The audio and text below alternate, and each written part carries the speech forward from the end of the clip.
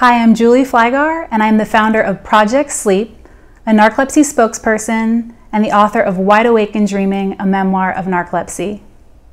I'm so honored to be nominated for a RareVoice Award among such incredible community leaders and rare disease advocates. Thank you so much to the rare disease legislative advocates for this honor and for letting me share a bit of my story with you today. I was diagnosed with narcolepsy with cataplexy at age 24 as a law student. I honestly thought my future was shattered. While in law school, I watched symptoms and treatments just take over my life, and it really was a nightmare.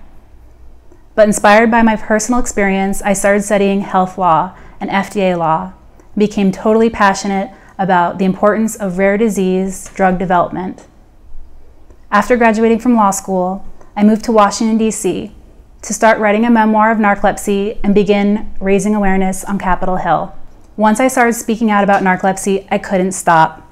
I caught the advocacy bug, the best disease I've ever got. I went on to publish my memoir and raise awareness at NIH and started many programs, including a 5-hour educational program now taught to all Harvard medical students. It's been the journey of a lifetime to raise awareness about narcolepsy. After I published my memoir, I received emails from people all over the world saying that when they read my book for the first time, they didn't feel alone with narcolepsy. I thought this was strange because I heard from so many people saying the exact same thing, that I knew they weren't alone.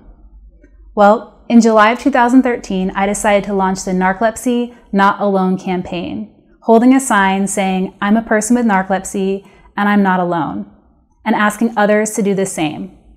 I didn't know if anyone would respond, but in over a year, we've had 1,100 photos from all 50 US states and 41 countries around the world.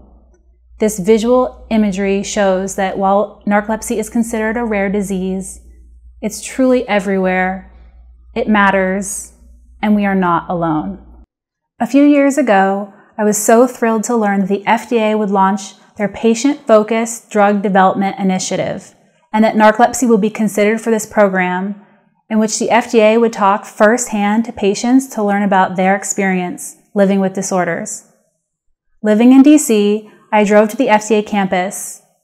In that meeting, there were some of the most incredible health policy leaders and rare disease advocates, and I quickly realized this program was important. So I made sure to attend every single meeting and launched a community campaign to get the community involved and hopefully get narcolepsy into the program. Narcolepsy was chosen as one of the 20 diseases for the patient-focused drug development initiative, and I worked with a coalition of community members to prepare the community. I know the FDA was a little concerned about our meeting because it was the first rare disease to go through the program. I wasn't concerned at all. As I like to say, we may be rare, but we've got roar.